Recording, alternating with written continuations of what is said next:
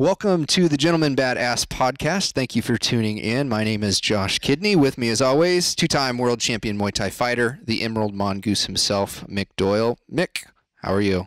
I'm great. I'm excited for our next guest. Excellent. Our guest today is Jeff Miller, the general manager for Fox 42 here in Omaha, Nebraska. We're going to talk to him a little bit about business. We're going to talk to him about the warrior mindset in business. And really just interested in learning from him. So Jeff, thank you so much for being here today. I'm very happy to be here. Thank you for the invite. I appreciate it, guys. So with all of our guests, just to start out, we like to get into the background. So what you were like as a kid, going through school, all that stuff. Let's just start there. Okay. Take us back. Yeah, exactly. Close your eyes, if you will, please. I actually grew up in a small Midwest town in Indiana, Newcastle, Indiana. Small, 18,000 people, primary employer in the town was a Chrysler plant. So literally half the town worked at the Chrysler facility. So that gives you a pretty good idea that in the 70s and 80s, it was a very blue collar mindset. Mm-hmm. Somebody drive through town in a Toyota, it suddenly gets scratched up, hey, buy American, be American. Territorial. Kind of exactly. So, small town, Midwest mentality. I grew up outside of that town a few miles. So between a hog farm and a cornfield, actually. And I was the number 3 child of 4, I was 10-year older sister, 8-year older brother, myself, and then a 6-year younger sister. Middle child syndrome as well. Then got picked on by some, then turned around and picked on somebody else. So that's the way it works. Pay it forward. That's right. So just very simple, very moderate, Midwestern upbringing. My dad was he was a multitude of things. He was an entrepreneur and had his own business, everything from welding to plumbing, but his primary business was a septic tank cleaning service. And so, he hauled around other people's shit and got paid for it. And my mom was a teller at a bank in town, and that was about the extent of it. And my younger sister and I, we were latchkey kids. We took care of ourselves after school, and that's pretty much what we did. Parents got divorced when I was a teenager. Dad had some issues, and that's probably what part of my mindset. But at the end of the day, my mom was a saint, and my dad was someplace inside of all of that. But it's taken me many years to figure that out too. Okay. Yeah. So then school, were you a good student, bad student? What did that look like? I got good grades, and it came easy, and I paid for that later. I was actually, I was wrestling in early on and doing a lot of competitive sports kind of thing, but wrestling was my primary. Then injured my back and wore a back brace for 6 months, so kind of dropped out of that. And I had a talent for music, so got into music, and then basically kind of stayed with the music end of things, dropped out of the sports side of it. And in my high school, the claim to fame from Newcastle, Indiana, is that we have the largest high school field house in the world to watch basketball. The town has 18,000 people. The gym holds 10,000 people. Jeez. And they would sell it out. Wow. Yeah. Yeah. So basketball night in Indiana, you're going to a game. And it was full. But I was there, but I was in a band playing at that point. What you playing? Yeah, what instrument? At the time, I was playing trumpet. But as the years progressed, I ended up playing trumpet, trombone, learned saxophone, learned the drum, then later on taught myself harmonica, and I'm trying to learn the guitar right now, but not as focused as I should be. He's the guy. Yeah. I'm also a former trumpet player. Oh, yeah? I did trumpet and French horn. Trumpet for pep band, French horn for concert band. Yeah. Same fingerings, a little bit different timbre, but okay. So you were a band nerd like me. I quit all sports my sophomore year to play music. My passion was guitar. I did band all the way through high school, but I really got into guitar. Yeah. And, I wish I'd learned how to play harmonica. That would be a blast because I could have one. You could have one in your pocket and you can just pull it out and. Absolutely. Oh yeah. One of these days I'll have to try that. You got to do a lot of tongue wagging with that though, and. Yeah, well, you know what? That pays off in other ways somewhere down the line too. Okay. But yeah, exactly. No. Wait, what? Hang on a minute. So we'll explain You mean later. the bazooki's no good? Yeah. Shit. So, all right. So that was high school. What did college look like for you? Well, you know what? It started off great actually. The problem was in high school things came a little too easy for me, so I didn't have the work or the drive to make an effort. I ended up going to Purdue University to be an aeronautical engineer, and was a Marine ROTC option, Marine Navy ROTC option midshipman there at Purdue for 1 year, and loved it. Loved the Marine mind. That was very much part of the mindset there. Did that just. It was crazy awesome. Problem was, the other side of that coin was I found out I hated math. And to be an aeronautical engineer at Purdue University, you kind of need math. Important. Yeah. So they at the end of that year, let's just say the university and I agreed to part ways. Mutual consent. Yeah, exactly. And my biggest regret probably is having to drop out of the Marine ROTC program and leave the other midshipmen behind. That being said, took a semester off from school and went to work for my dad's business, being a septic tank cleaning. Just a guy who would go out and clean septic tanks, and in that. So you were a mechanical engineer?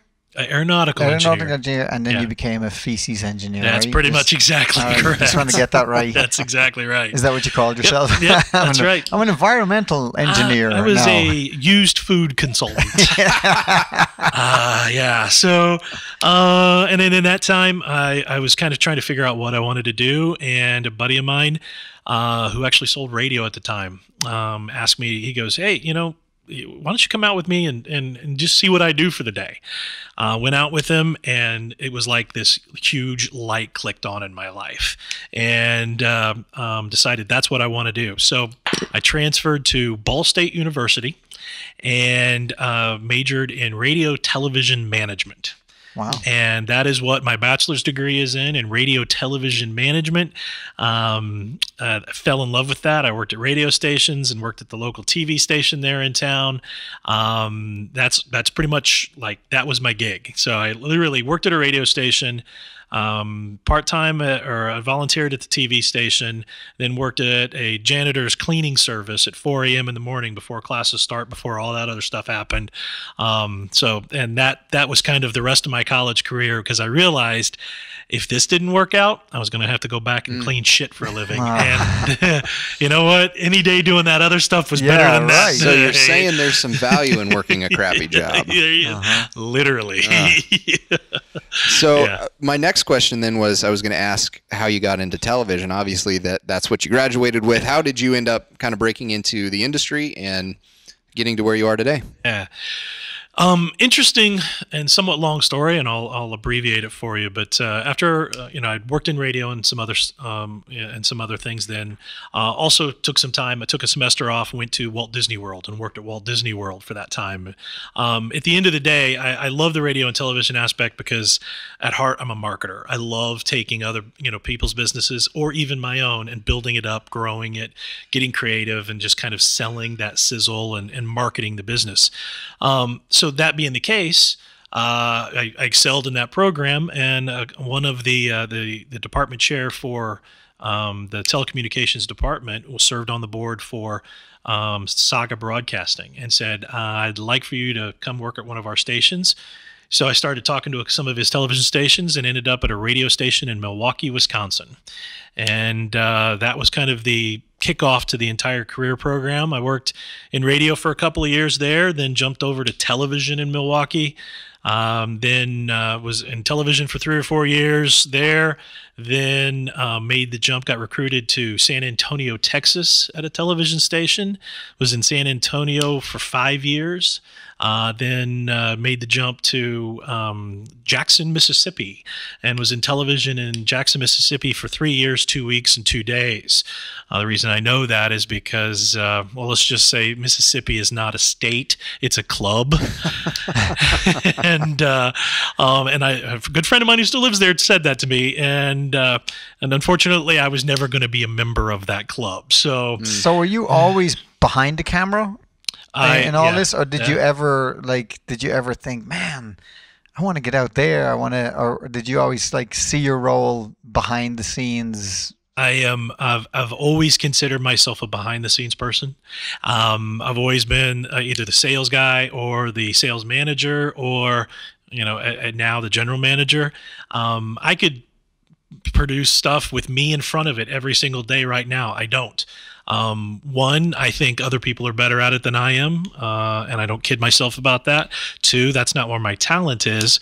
And three, I just don't like the way I look on camera. Hey, you're on camera. There's right a now. reason I don't look at here. I'm looking at you guys instead. So, always in sales or management positions through all of those. I went from after I left Jackson, I went to Orlando, Florida. And then was in Orlando, Florida for a couple of years, and then got a call to come to Omaha, Nebraska. And I said, you know what? Yeah, it's time for a change. I picked up that phone call, and a couple of weeks later, I was headed towards Omaha. And I thought I'd move to Omaha and be here 2 or 3, 4 years. That was 14 years ago. Wow. So fell in love with the place, love it here, love the people, married, house, kids, the whole deal. So I'm anchored in for a while. Done. He's here. He's stuck. That's so right. that all happened in Omaha then? You met your wife and all that? Okay. Yeah. Okay. Awesome. So day to day, general manager for a TV station. What does that look like? The most interesting part about it is, my job is the number one job of a general manager is to protect the license, right? Protect the FCC license, because that's the license allows us to operate. Now, that, as long as you're having a good day or a decent day, is an easy job. But then you have a staff, then you have all of the various departments, setting a vision for them, setting the goals, and then putting in systems and procedures that monitor all of that. Then at the same time, operating the business, making sure we got revenue coming in and our expenses aren't out of whack.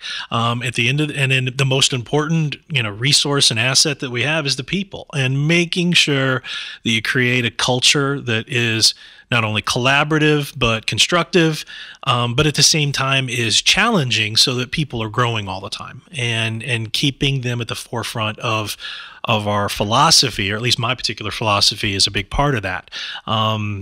I think it pays off in the sense that I don't have a lot of turnover, but at the same time, my operation is a little different. And so I need to make sure that I try to create a culture that not only attracts people or allows me to attract people, but keeps them on board once they're on board. And it's worked out well. My job is a little bit of everything. If everybody's doing their job right, I shouldn't have to do much. But at the same time, I also have the philosophy of a little like a Navy ship. In fact, look, if the toilet's not working on the fourth deck, that's still the captain's problem. Well, guess what? Something's not working in the building. Something's not working someplace. That's my problem. Yeah. I got to get it fixed. So it kind of gives you an idea, I hope, maybe of it's a little bit of everything, and then hopefully a whole bunch of nothing. So if a good day is protecting the FCC license, what's a bad day then? What constitutes a bad day in a TV station? Yeah, there happen. The easy answer to some of those, you got bad revenue, or all of a sudden you go off air, which has happened, or all of a sudden, we can't do a newscast for some reason, and you got to figure out how to make that happen. Bad days have included, I've got stellar employees who leave. Well, that's a bad day. I've got other employees who are arguing. Well, now I'm the mediator of the group, and I've got to figure out how this is going to work and what's going to happen then too. Bad day can be a variety of different things. I was a manager of a TV station on 9/11. That was a bad day. That was a day where, what do you do? And you're not sure what's happening and what's going on. Or the shooting at Von Mar. That was a bad day at a TV station. Were you in Omaha when that happened? I was, actually. Wow. Yeah. So those are the kind of things that you're trying to inform the public and make sure that everybody is aware of everything they need to, but at the same time also be sensitive to the fact that, people are dying, and how much do you take the camera and put it in somebody's face, and how many resources do you commit to doing a particular story versus just telling what's out there and just letting people experience it as well too. A bad day can be a variety of different things, but at the same time you kind of roll with those punches. Mm-hmm. Yeah. So I'm hearing a couple different things here. So number one, you're talking about if there's a job that needs to be done, even if it's fixing a toilet, right? Yeah, and absolutely. We've talked about leadership on this podcast before. It's not specifically about leadership, but we've talked about how a leader is what their organization needs them to be when they need them to be it. If you kind of distill it down into a sentence. And so number one, like, that's really neat for me to hear, because it sounds like you'd be a pretty good guy to work for. Number two, just it being in the media and all that you're kind of juggling along those lines. And I guess I'd never thought about that. There's somebody in charge that has to decide what to put on the air, and has to balance those different aspects of being sensitive to what's going on, as well as trying to report the news versus, or even trying to put an opinion out. Now, would you say in your business especially, like, is that standard? Like, are the other general managers for the other TV stations thinking the same thing? Or are you kind of an outlier? I can't necessarily speak for them. I have a lot of friends who are general managers, obviously. And so in looking at those situations, every situation is different. Some general managers are going to be more involved in the newscast. Some are going to be less involved. There are stations that don't have a news at all. So it's more of just a business operation. Well, that's still got a slew of people involved.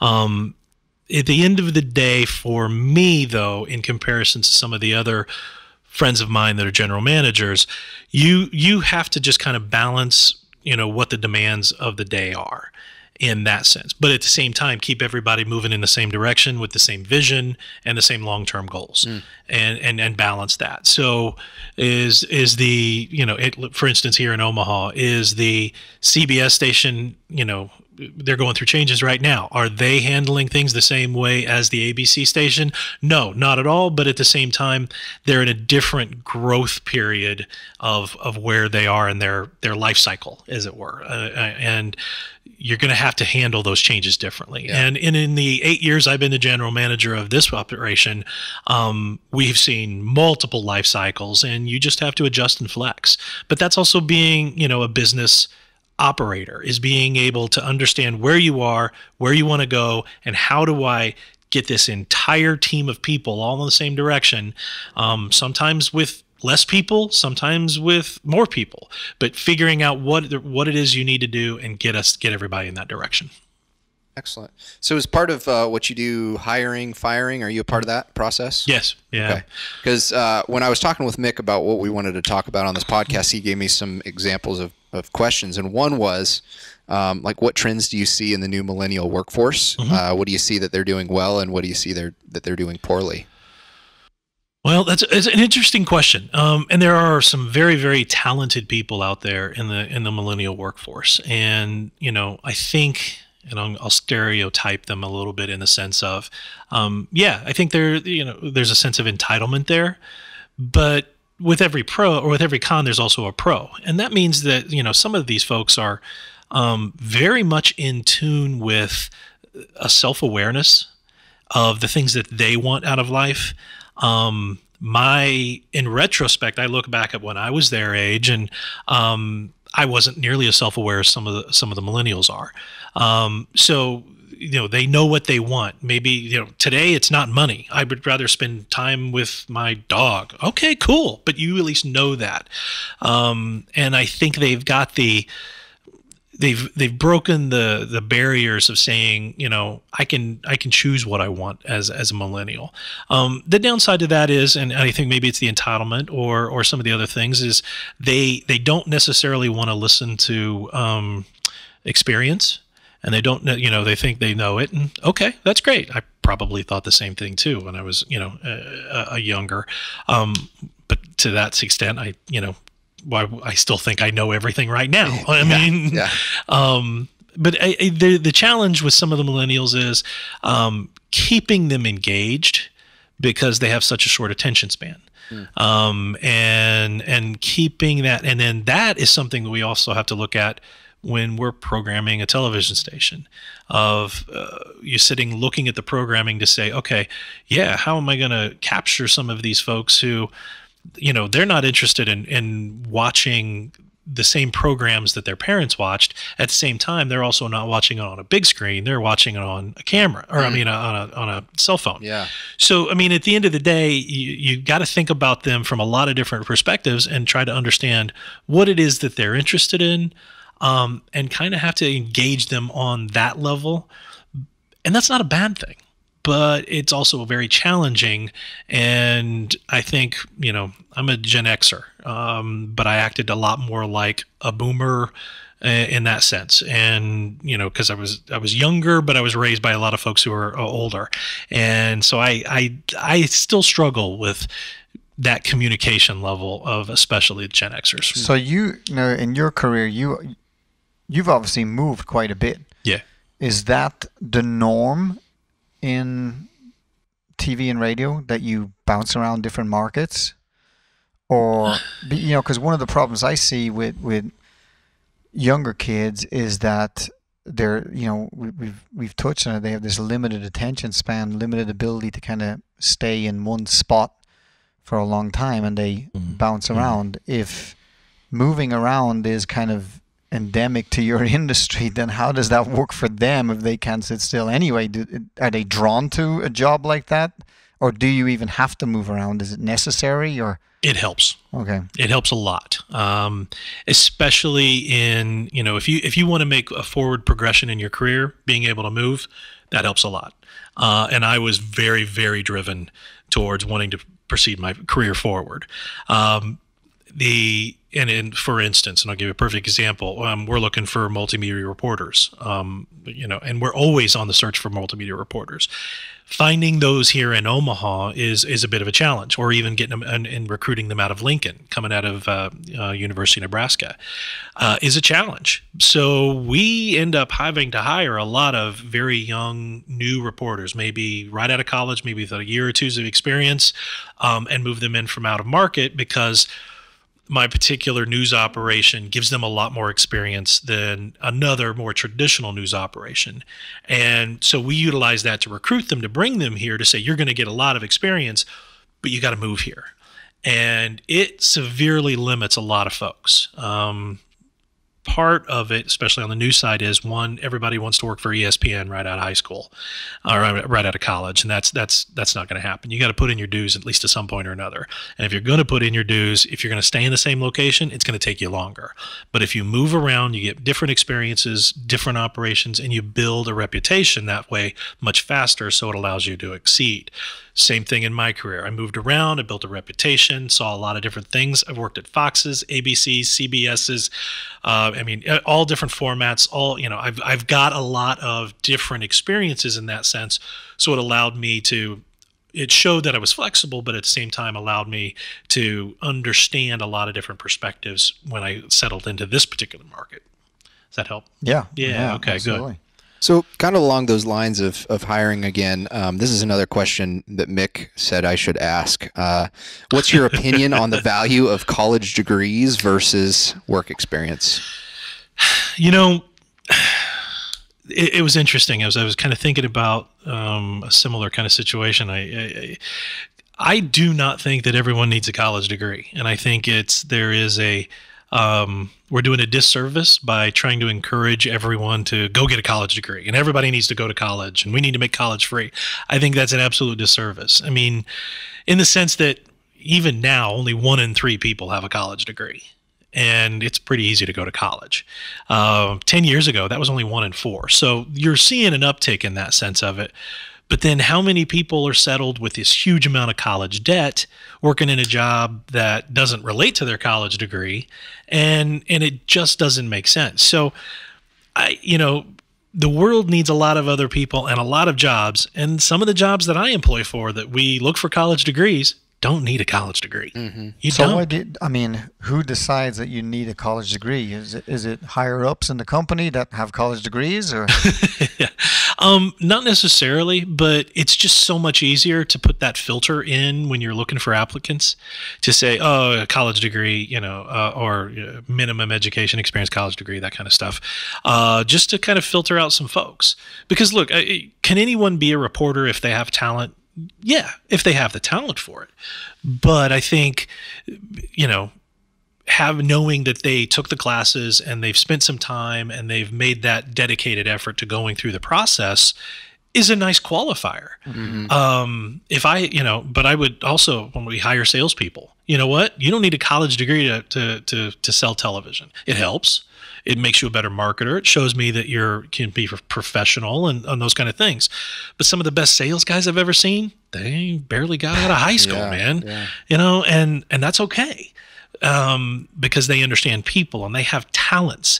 College doesn't give you talents, and it doesn't do anything towards letting you, just because you spent the time on something doesn't mean you've earned the right to move on even forward. There's no seniority level as you come out of college. You kind of have to start over. So people who do, I have to go to college. Well, no, not necessarily. And I've got a 16-year-old daughter right now who's brilliant when it comes to math and chemistry and all this other stuff. And, and she's like, well, I got to think about colleges, but she doesn't want to think about colleges. And we're talking about a lot of different things, but I'm not pushing on her. What college are you going to go to? Where are you going to go? That kind of stuff. It's, what do you want to do? What is your passion? What are the things that you're going to love to do? Now, if college is involved in that, great. But if not, I'm not going to sweat it too much either. Yeah, that's one thing I kind of found in my own life. I was a stockbroker and investment advisor for about 8 years. Yeah. And I just remember at one point I was sitting there doing the same exact job as a guy that had a master's degree. And I'm about a 6-time college dropout. I think I've gone back about 6 times. And when I was going to school, I wish I would have known then what I know now. And if I was going to school again, I would actually be going to classes that interested me versus classes that I thought I had to take, right? Because there's so many classes. I even pull up the Metro community college thing and look, it'd be great to take a class on graphic design or creative writing or any of this stuff. And I wish I would have had that same mentality other than, okay, you're going to take these 4 gen eds that you have to take to get out of the way. And honestly, that's what killed one of my semesters. I had to take 4 gen eds. I hated them all. Mm-hmm. And I just got sick of college and left. Yeah, I kind of looked out because obviously when I emigrated over here, I came here to go to college.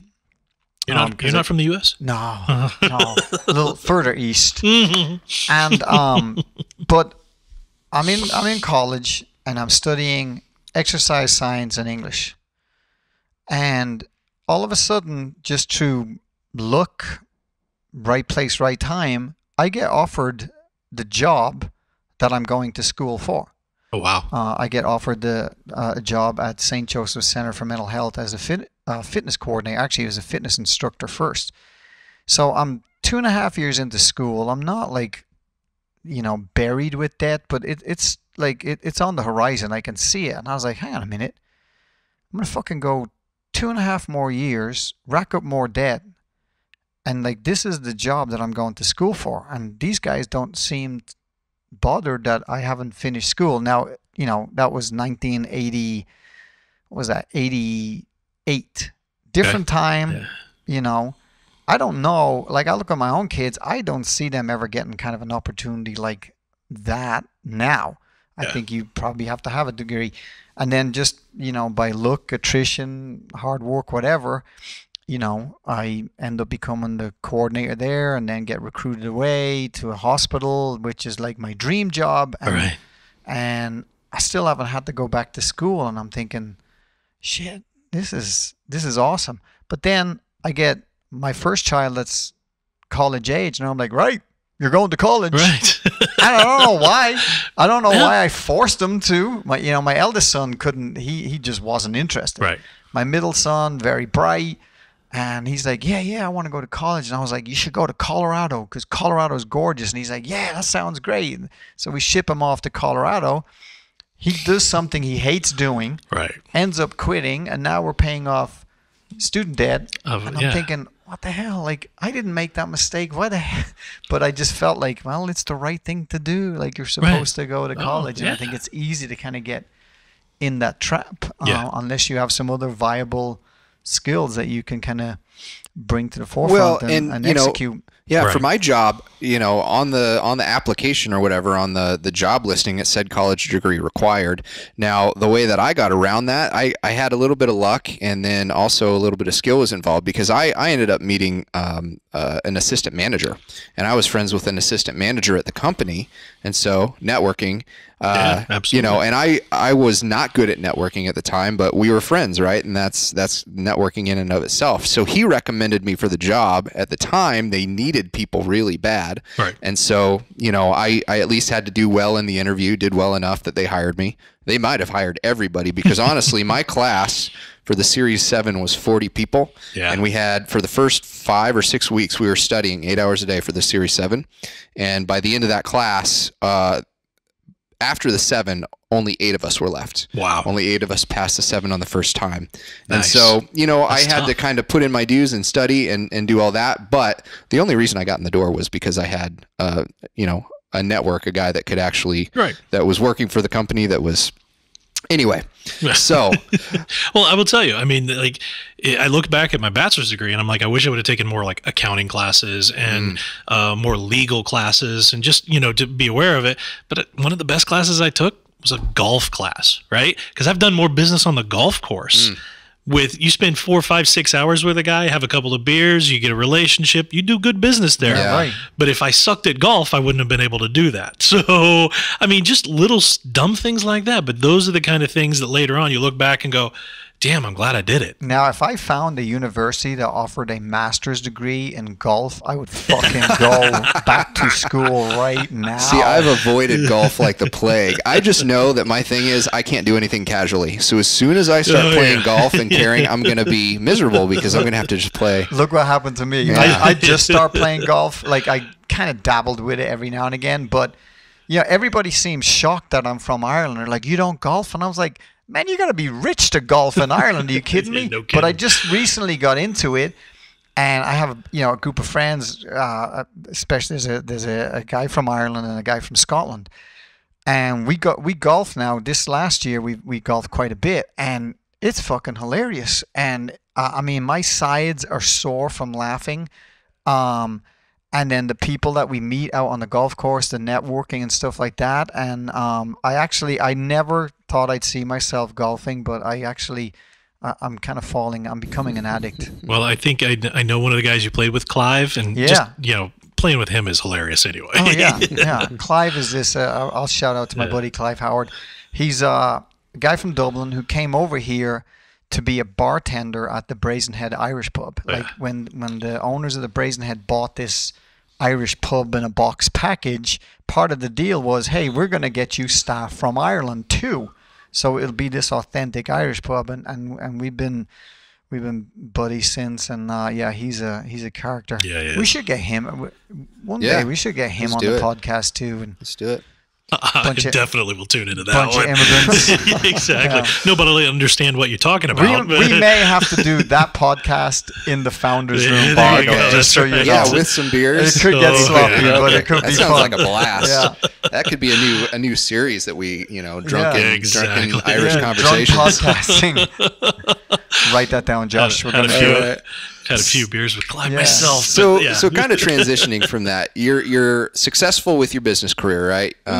Moving to Omaha, but it seemed like things were potentially starting to fall apart, or at least get shaky outside of business. And tell me a little bit about that, and then what it was that kind of turned that around for you. Well, it was. I think you're talking specifically about Wake Up Warrior and how I got into that program. Okay. No, I think that. Well, I mean, a little backstory. I mean, I have two things that I like to say. I mean, I have an addictive personality and a short attention span. So when I find something I like, I do it crazy for maybe a year or two, and then I find something else and I move on. So, I got into scuba diving. I became a dive master. I got into some shooting, and then I've taken that to a level of tactical shooting and all kinds of other stuff. got my master's degree a few years ago. It's like, oh, yeah, this is kind of interesting, and got a master's degree in negotiation and dispute resolution. So, a lot of different things. So, but I finished out that. I had been married a year or two, had some younger kids, a 16-year-old, 5-year-old, and a 2-year-old. And about a year or so ago, I think all businessmen at some point or another, especially if you've experienced some level of success and, you maybe start to get a little bored, or you feel like, maybe there's something else. I don't feel like I'm accomplishing enough, or I'm just not feeling it. And I started getting into my own head at that point. And John Maxwell is one of my favorite authors, writes that executives fail because of the 4 A's, either arrogance, aloneness, adventure seeking, or what is the last one? I can't remember it offhand. I'll think of it here in a second. Adultery. That's the other one. And I looked at those 4 and I said, I don't want to fuck anything up, and I want to stay away from those 4. And then, crazy enough, one particular day, I'm on social media, as everybody is, and I'm streaming through, and all of a sudden this ad pops up for Wake Up Warrior with a gentleman by the name of Garrett White, and literally starts just saying all the things that I've been thinking about. I feel like I'm stuck. I feel like I need a new challenge. Things aren't going right, maybe at the office, or things just don't, it wasn't like I was having problems with my marriage, but just didn't feel like we were kind of hitting on all cylinders. And he was addressing every single one of those concerns. And I'm like, man, this is kind of interesting. And then he starts talking about Warrior Week, and he brings in a group of guys and trains them for a week, and then goes through a very in-depth process. And then he said, well, if you're not able to do Warrior Week, maybe you're interested in, the Warrior's Way through Wake Up Warrior and this entire process. So then, so I did a little research on him, found out a little bit more about him, and find out he has written a book called The Warrior Book. And this is basically kind of the Bible or guide or instruction manual for the entire belief system and what we call operating system that is the Warrior's Way. And for me, it clicked. All of that just kind of fell together, because I was never, we're taught as men, there's 2 things to do. You either get paid or get laid. That's it. That's what you're supposed to do. And we've not been taught necessarily what it's like to really be a man. And part of that is because our fathers weren't taught how to be a man by their fathers. And a lot of that stems back going all the way to the Industrial Revolution. Before the Industrial Revolution, we spent time with our dads out in the field or doing whatever, chopping wood, that kind of stuff. And we spent more time that way, and fathers passed on what it was to be a man and how to be a man. And we've lost that. So I don't blame my dad or even my grandfather or that kind of stuff. I really just say they didn't know any better. So it's just a culture and societal thing. Well, this kind of puts things back in place. And for me, The Warrior's Way, coming from the Warrior Book by Garrett White, just made a lot of sense. And it breaks your life down into 4 areas: body, being, balance, and business. Body, obviously, pretty straightforward. But your being is your own mindfulness and what's going on in your head, and how you approach life, and your belief system, and whether that's in God or not, but how that works within yourself. Let's see, body, being, balance. That is your relationship with specifically with your wife and family, with your wife and kids, and what that's like. And if you're not married, those people that you care about in your life. But finding balance with that. And then lastly, business, because ultimately that is what really a lot of men find their value in. But the problem is, and how many businessmen do you know who either put all their time and effort and energy into the business and then neglect their balance or their body or even their being.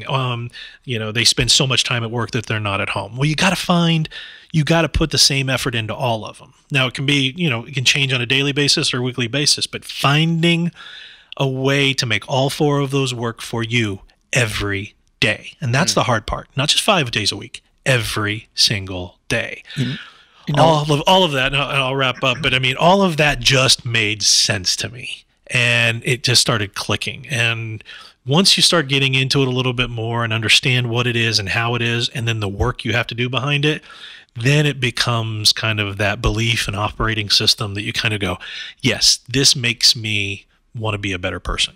So what happens to the old Jeff Miller? Well, and that's a great question, because part of the process of this is the old Jeff Miller has to die. That guy who's this big today, or maybe the guy when I started Warrior a year or so ago, maybe I was this big. And I wanted to be bigger, but I didn't know what. Well, part of that process is goal setting, to say I want to be this big, and then setting goals to get there. And every single one of those is on a 90-day challenge, or even each month, week, or even days. And every single day you have your own challenge that you set and you have to get through. But ultimately what occurs is that Jeff Miller that starts to become the bigger one, this guy's got to die. And let's say it takes a year to get to this bigger Jeff Miller. Well, guess what? This guy has to get to a bigger Jeff Miller who's this big. And in that evolution and growing and expansion, and that's ultimately what this is about, is expansion. It's expansion in your body, being, balance, and business, and continue to get bigger. But you have to kill off the old ways of thinking that got you where you were. My problem was that I'd been pretty successful and I was pretty happy about it, but I knew something was missing. When I realized what it was and how I got to where I was great, but if I wanted to get bigger, better, expand, I needed to change what got me here and get better at all of these other things to get even more where I wanted to be. So you're constantly kind of upgrading your operating system. Yes. With the help of this program. Yeah, that's really what it comes down to. And ultimately, the biggest impact is obviously the easy impact is on the body side of it, and I fight and struggle with that on every single day.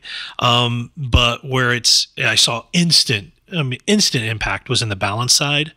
My little kids, and little kids are easy, but they just instantly connected with, me taking the time every single day to make an investment in them. Even if it's just small little thing like writing a Post-it note and sticking it on their door.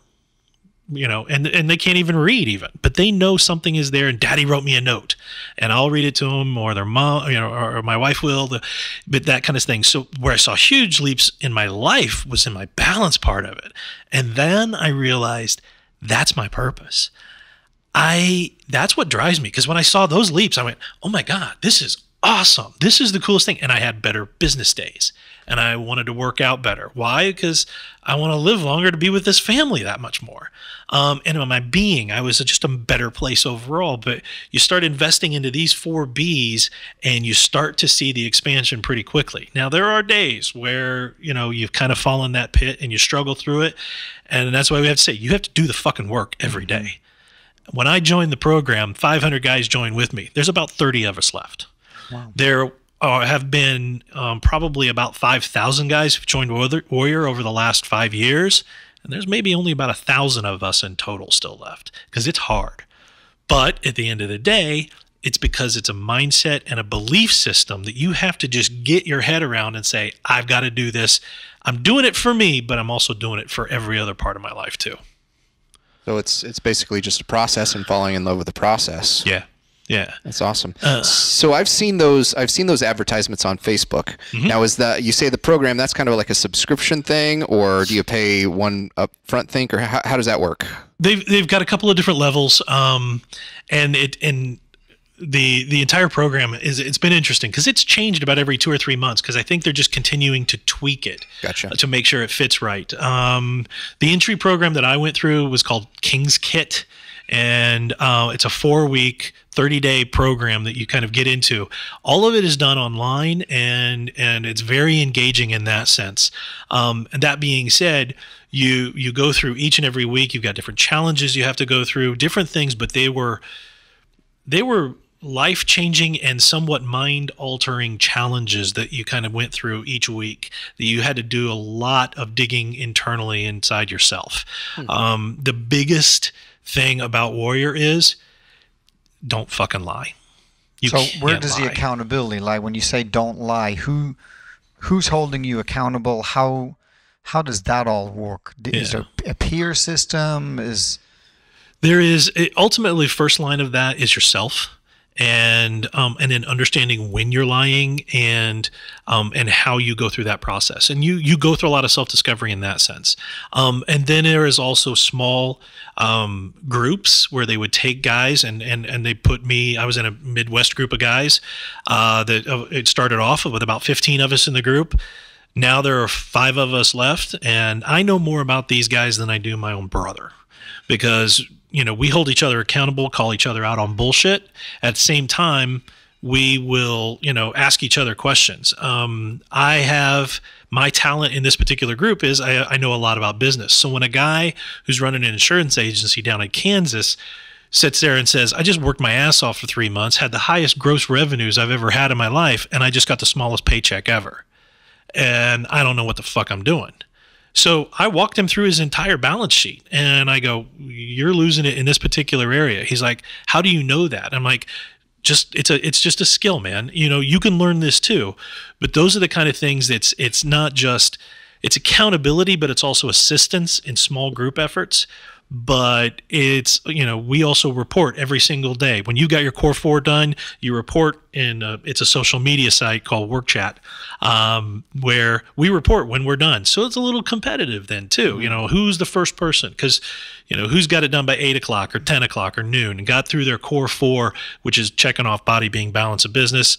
And then supporting each other. Dude, nice job. Great job getting it done by 8 a.m. I can't get that shit done by, until later today, but I'm going to get it done and staying with that program. It always kind of amazes me when we hear stories like Jeff's and people who are going through these kind of changes, how much it relates back to what we do in the gym. Mm-hmm. I was thinking the same thing. The accountability. Like if you fucking lie about training, it will show on the mat. It will show in the gym. It will show on the scale. Like you get that feedback, and getting crushed on a mat because you think you've been training or you think you've been putting in the work is like, you can't lie. No, it's impossible. And talking about accountability, right? If you've got a group of guys that are training regularly and then all of a sudden someone doesn't show up, like they're on Facebook, they're texting them like, where the hell are you?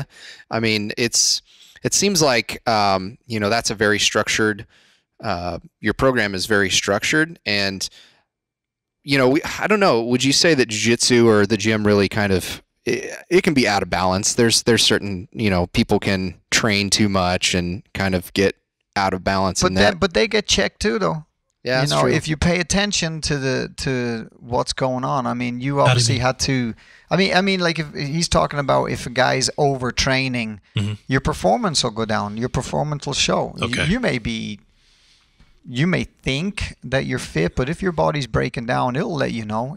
It will announce itself, and you can if you tell, pay even attention, just, it humbles you.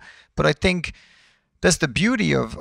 I mean, obviously for me, I've used fitness and martial arts my whole life as my tool to constantly reinvent myself. Now I probably don't pay it as much gratitude as I should because of what it's done for me, what it continues to do. But it always fascinates me that a lot of these kind of mindset programs are so similar to what you go through anytime you put your body in a physically uncomfortable situation, and allow the process to take over. You show up, you take your lumps on the days that you get lumps, much like you guys have to kind of bare your soul to your brother in the program. We do it, and I think that gym sometimes can be kind of a cauldron of that change taking place. Well, yeah, that old saying, you don't really know someone until you fought them. Yeah. Right. I mean, you can tell someone's personality when you're in that fight, right? Are they going to push extra hard? Are they going to, and the same thing for you. Like, how many times have I had to kick my own ass because I think after all I quit Like they didn't beat me. I beat myself. Right. Right. And it's just that constant process of trying not to beat yourself. Right. But I think anybody that wants to change where they're at, much like you've done, much like we do, at some point you have to take ownership and responsibility for where you're at right now. And if you can't figure out yourself in this day and age of social media and like how you discovered this, there's opportunity, there's people, there's resources available to you. I do think that we men nowadays are more capable of having those honest talks with ourselves than probably our fathers were, certainly our grandfathers were. Maybe, like that kind of that emotionally stoic, void kind of male. Do I think we're better equipped? Yes. But I still think that men are as big a liars now, if not more so, than our fathers were. And here's why. Our fathers, they lied to themselves and denied themselves certain things. And I think men now don't deny, we just, whether it's sedation through alcohol or drugs, whether it's pornography and masturbation. I mean, those are the kind of things that we all sit, as men say, oh no, I'm not that way. Everything's going great. I've got a good job, all this other stuff. No, you're fucked up. You got places. We all are fucked up someplace. And it is that way. First of all, admit it. Second of all, do you want to fix it? And third, how are you going to fix it? But saying this is the problem I have, I tell you, before I even got into this program, and I still have a couple of areas where I'm like, I'm not ready to cope with that yet. I'm not ready to deal with it.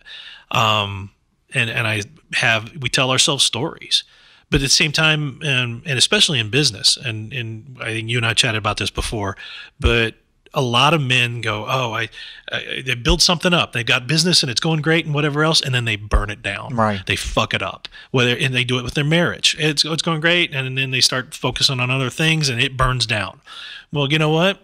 Then they go out and find a new wife, or they start a new business or whatever else, and it goes really great, and they build it up and they burn it down. I know guys who've been married 4 or 5 times. Why do they think the 5th woman that they married was going to be, all these bitches are crazy? I don't think so. No. There's a common denominator. Like it's the Bob principle. When Bob has a problem with Billy and Bob has a problem with John and Bob has a problem with Sally, guess who's the fucking problem? Yeah. And when a man does that and builds it up and then burns it down and he's the problem, but he's lying to himself thinking otherwise. As soon as he realizes that, says, if you build it up, instead of burning it down, starting over, because that's what you're good at and you like doing, build it up and then go, I want to build it to there then build it to the next level. Yeah. Expansion. Build it. If you're holding the Kindle and the match, you're fucking responsible. That's right. Exactly. That's exactly right. And I think, man, I really hope people, men, listen to this and really take it to heart, because I see it as such a big problem. I was working with a client the other day, and I've been working with this client for 2 years. And he was like, yeah, it was my birthday yesterday, and I just don't have the drive to do anything. Like, I don't want to be here. I just don't want to do it. And, I'm trying to help him along. I'm saying, okay, well, I mean, you're here, so you're already doing one thing that's good, that's right? A good start. You could have skipped again this week like you did last week, but at least you're here. So there's a spark there. And I said, if your brain is telling you that you're no good or you don't want to do something, I said, sometimes you just have to get your body right. Sometimes you moving your body gets your mind to move. Yeah. And I mean, as much good advice as I could throw at him, I know it's not going to stick. And sometimes they're not ready to take it on. I mean, you just, Angelo Dundee has a great saying about fighters that a coach is only as good as the guy sitting on the stool in front of him. And if some people are just not ready, and you may see it, I just recently read Russell Brand's book Recovery, because I was obviously, as a coach, I'm always looking for better ways to become a better coach. And I thought, well, what is the best coaching program out there? It's AA. Like, if you want to take someone who's fucking broke and build them back up, it's AA. So I start reading the 12 steps, and I was like, the whole God thing, that's just not really grabbing me. And it was kind of getting in the way a little bit. And then I read Russell Brand's version of it, And I realized, all right, so they have to own it. First of all, the first step is going, right. Yep, I'm an alcoholic, and I can handle it, and I don't know how to cope, and so I need a power or an influence or something that's stronger than me to get me do it. And you know, I think that everybody who's trying to change where they're at in their life has to have that self-talk at some point, to go, yep, I need to do something. I need to, and if you need help, great. There's resources like that out there to do it. But at some point you have to realize, yep, it's fucking me. Yeah, it's me. Well, yeah, and what kind of struck me as we were talking about how what he was talking about with this program is similar to what we're doing in the gym. It's a lot of different strategies for the same principle, or a lot of different methods for the same principle. So I think really is finding the method that's going to work for you. Right. Is this the first kind of program like this you've ever done in your life, or have you done any like the leadership schools or anything like that? Different, you know, different courses, different leadership things, lots of different professional level trainings, and, you know, for coaching, managing, leading, all these kind of things. I've always taken on leadership roles at every level, you know, high school, band, I was a drum major. Okay. You know, diving. So I always wanted to do those kind of things. This program took it in a way, and I like the structure, but made it more internal fire. And in thinking about what you're saying, and you shared with me, you know, Goggins' book, Can't Hurt Me. And in the prelude, he says, you know, motivation is bullshit. It's got to be in the person. And I think this program lit that fire within me that was going strong for a very long time, and then I had let it burn out. Why? I don't know. Maybe was it age? Was it getting married? Was it having kids? Was it just the, you know, society being able to say, oh, well, okay, you're a successful businessman, and you're married now and you got kids, so it's okay to have a dad bod. Or it's okay to have one too many drinks on a Friday night because you're a successful businessman, so it's okay. Fuck, it's not. No, it's not. Don't do that. I don't need to carry that dad bod around. It made that reality for me, to stop lying and just face reality and take away all those other things that it's okay to do. Well, no, it's not. Because to be a man and to be a warrior in this particular setting, you have to have a standard, and you have to hold yourself to that standard. But that standard, once you achieve it, needs to go up. Right. It's like you said earlier on about honesty. Yeah. You know, it's once you start being honest with yourself, to me, then okay, you're capable of change. You know, you mentioned Goggins. Goggins talks about standing in the mirror. Oh, I'm overweight. No, you're not. You're fucking fat. Yeah. Like he just says it. Like you're fat. Right. Like say the words, you know, so that it becomes more real and you own it. You know. Exactly. Yeah. Is there anything in Garrett's program that you could offer to people who maybe don't have the money to do something like this? Like, is there anything that, other than like the honesty and some of the things that you've talked about and kind of the self-talk, is there a huge lesson that you are still kind of riding high on that pops out at you from this program? There is, and I kind of, if anyone is interested in this, can I grab that book from you? Yeah. The kind of entry for understanding things is a book called Be the Man that you can get on Amazon for $20. And it says literally, stop lying. Garrett wanted to put on the cover, stop fucking lying, but the publisher wouldn't let him do it. So stop lying, start leading today. There was a particular passage in this that really impacted me and I still carry it with me. But, you know, and it really starts off with, if you change one man, you can change a family. You change a family, you change a community, you change a community, you change a city, you change a city, you change a state, you change a state, you change a nation. If you see the society that we have and something doesn't feel right, that has to start within you. And you have to start that domino effect internally. That has always carried with me. And in the particular business I'm in, I see some great stuff in society and I see some really shitty things occur. And I may not be able to do anything about it right then and there, but if I'm going to make changes, I have to start that from within, and that just makes it easier. And if anybody's interested in the program, you can go through King's Kit in a couple of different versions, or you can just buy the Warrior book for $100, and that gives you access to software that tracks your daily core 4. You can read that. You get all of it. It may not be as motivating and feel the fire that you get from being an active participant in the program, but that's the operating system, man. That's the way it goes, and that's what drives me on an everyday basis. And just so everybody knows, like, Jeff doesn't have a financial stake in this at all, and neither do we. No. Right? We're kind of talking about it like salesmen, but that's just because it really impacted his life, and he wants it to impact other people's lives. So I pay to be part of this program on a monthly basis. Now you've actually taken it to another level, because you go off for like a weekend or and like you want to actually I just got back last week.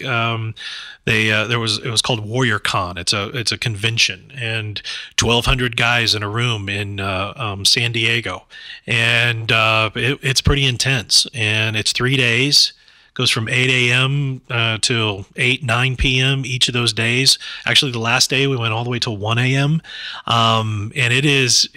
It's everything from business training, and they bring in, former guys who've been through the Warrior program who are now not just millionaires, billionaires. An investment banker who's gone through the program, he invests billions of dollars.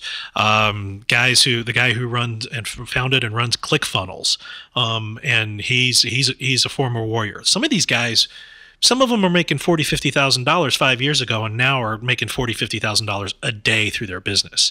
So there are levels of expansion that you can take through this. But so going to WarriorCon was a full in-depth immersion into all of that. At the same time, there were lots of other speakers there that just touched your heart and connected with you and made you sit here and say, why am I here? What is my purpose? What do I want to do? And that's why I'm part of that program. I mean, I took time away from work, from my family, to invest in that, and it's an investment in myself, but I'm the one responsible and accountable for making it pay dividends then too. That's awesome. Yeah, that's a mentality I wish more people had, and hopefully more people will get. So I'm sure we could keep going on forever. But we'll go ahead and start to wrap it up. I'm gonna find this information. I might get it from you, or just look up the website. I'll put links to this in the show notes for this. Of course. And then also for today, the book of the week is going to be the one that he just outlined, Be the Man. Jeff actually brought these copies for us. So thank you for that. I'm looking forward to reading it. And I'll put a link to that up on our bookshelf. So book of the day is Be the Man. And then when it comes to body, the first B, Mick is going to give you the workout of the week this week. All right. So burpees. No. Yes. Lots of them. Letter B. Yeah. Killer bunnies. We'll call them killer bunnies. So this is a high intensity, low volume day. And you're trying to complete all these exercises. I didn't include how much poundage, kilos for all our European listeners. You should lift. I hope we have lots of European listeners. But basically, we're going to start off with deadlifts. If you can, a trap bar is always going to be, or T-bar is always going to be a little easier. But certainly you can use an Olympic bar. 4 sets, a set of 5, a set of 4, a set of 3, and a set of 2. So obviously with these low reps, you should be lifting quite a bit of body weight, or quite a bit of weight as you do it. A muscle snatch from your hips, just to kind of modify it for some of the older populations that might be listening that want to try this workout. I do modify some of these things. Seated lat pull downs, pull-ups, bent over rows, a jerk snatch. A jerk snatch is done with a dumbbell. Basically, you're going to swing the dumbbell up over your head as you kind of split your stance underneath it. So a good rule of thumb is if the dumbbell is in your right hand, as you swing it up, your right leg is going to come back behind you. Let me actually go back and talk about these sets. So deadlift, it's a set of 5, 4, 3, 2. Muscle snatch from the hips, 4 sets of 8. Lat pull downs, 3 sets of 8.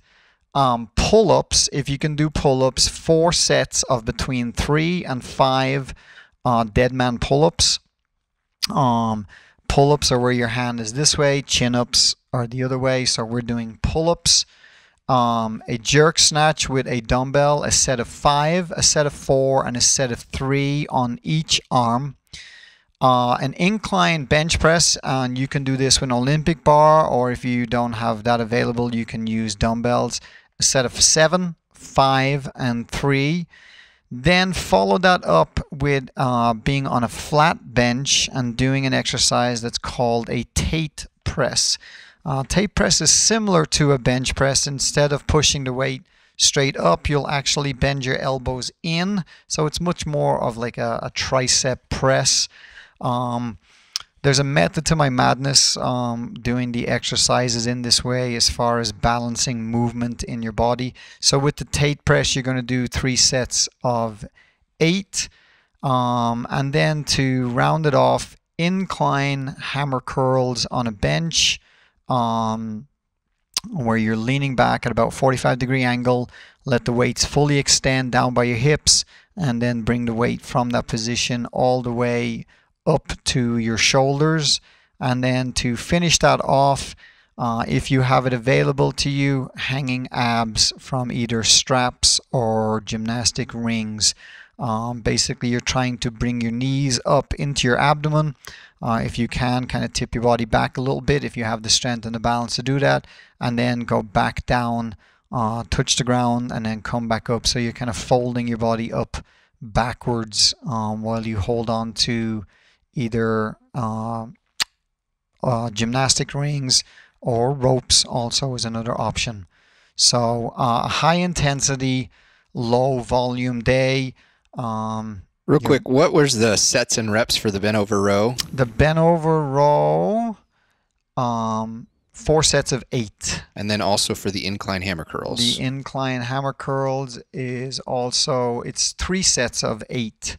Right. Okay. I will put this up on the website so that all those numbers are there, and you can print it out yourself. So that's the workout of the day. Low rep, heavy weight. Anything else, Mick, Jeff? No, it's been a pleasure. I've actually known Jeff for years. In one of his metamorphoses, he came to the gym. How long ago was that? It was 2000, started 2006, went through about 2008 or 9. Yeah, maybe? And actually, you know, as a leader, he recognized that a lot of his staff needed to work out.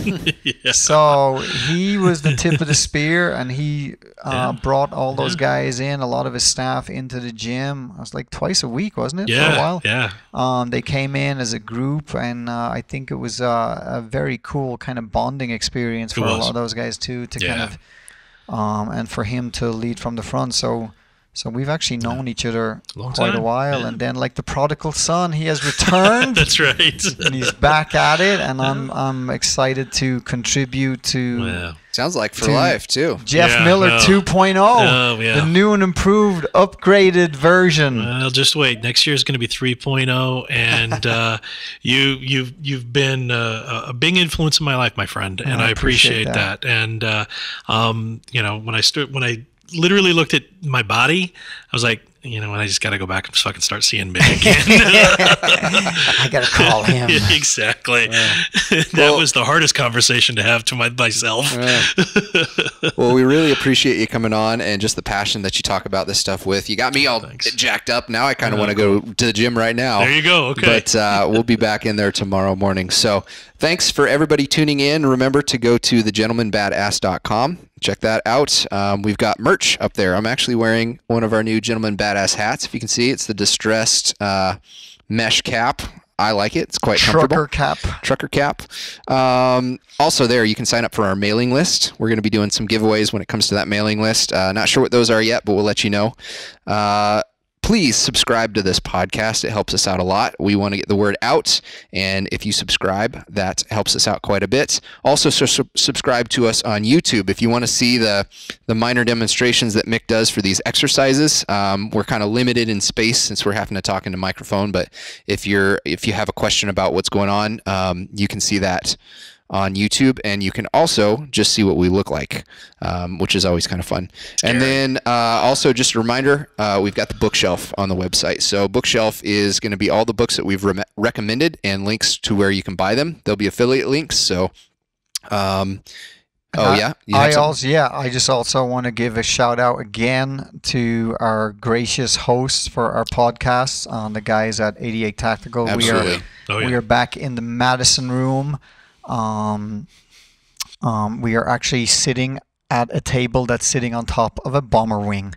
How cool is that? 250 caliber. 250 caliber machine guns to my right. It's awesome. So again, thank you to those guys for allowing us to use their facility while we do these podcasts. Jeff spends a lot of his time and money here at 88 too. I think we all do. Yeah, more than I care to admit. more than my wife knows. Yes, we support those guys and they support us, so we appreciate that. Excellent. Well, thank you for tuning in, and we will see you next time.